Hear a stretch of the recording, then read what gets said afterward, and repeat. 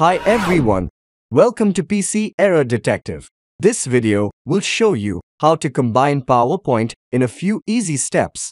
Before we start, please make sure to hit the subscribe button and the bell icon to get notified of our latest videos.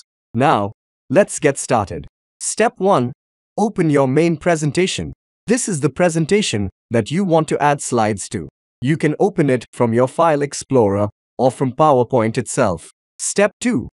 Select the Review tab at the top function bar.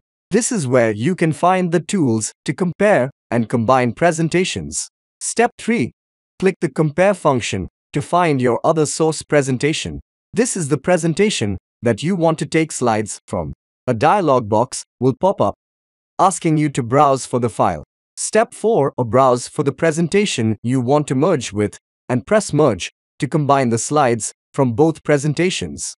PowerPoint will open a new window showing you the changes that have been made. You can review the changes and accept or reject them as you wish. You can also rearrange the slides or delete the ones you don't need. And that's it. Thanks for watching and see you in the next video.